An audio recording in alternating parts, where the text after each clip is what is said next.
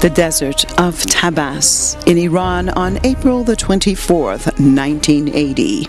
This is when some American special forces landed to lead a coup against the new government of the Islamic Republic, as well as head to Tehran to free Americans who were accused of spying against the Islamic Republic. وقتی خبر تهاجم هوایی آمریکا به تبس در سال 1359 به مردم ما رسید، یک نفر از مردم نبود که یک ذره در دلش احساس رعب کنه. To examine TABAS is to see a microcosm of the Islamic Republic of Iran.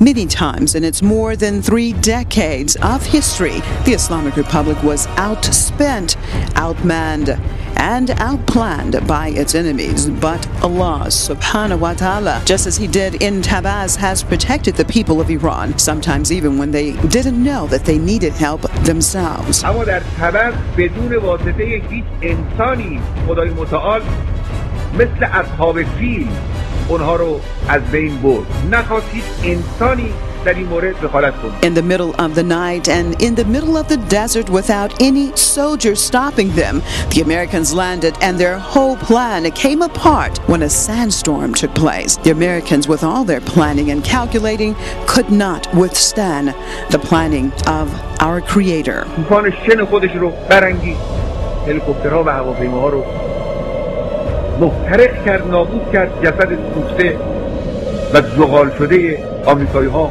موند توی اون بیابان تبس. یه عده‌ای هم که زنده موندن فرصت رو و زندگی رو غنیمت شمردن در رفت.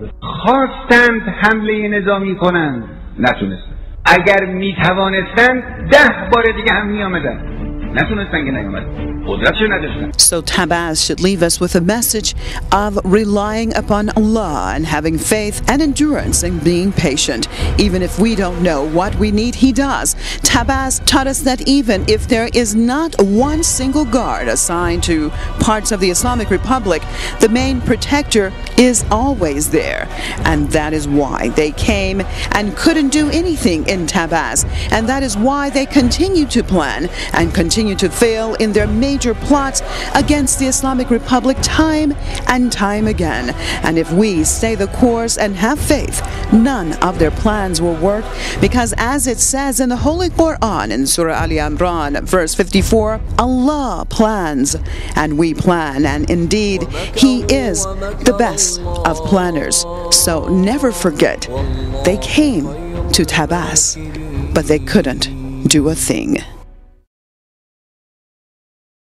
NasrTV.com